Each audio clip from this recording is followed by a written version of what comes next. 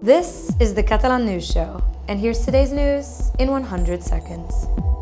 Catalan President Quim Torra ended today a two-day trip to Slovenia, where he met the President, the Speaker of the Slovenian Parliament, and several MPs.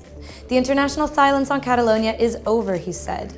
Torra also gave a conference in Ljubljana's town hall, where he said Spain's constitution is a cage for the hopes of Catalans. Serveix per trencar aquell silenci que d'alguna manera s'havia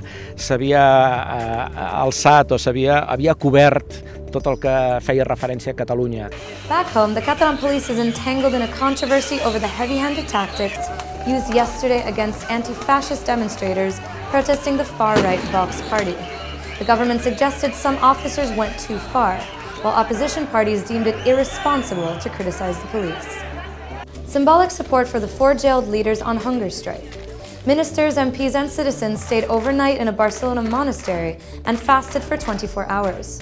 President Torra will fast for 2 days to back the jailed leaders' complaints against the Spanish judiciary. Barcelona will be the European capital of sustainable mobility. The Catalan city will be the seat of a new project on innovation and research of the European Institute of Innovation and Technology. The aim is to transform university research into real products for the transport industry. Christmas is coming, and some 800,000 locally grown poinsettias are ready to be sold in Catalonia. It's the most typical plant to decorate homes and shops for this season, so be ready to buy yours. I've got mine already, so thanks for watching, and have a nice weekend.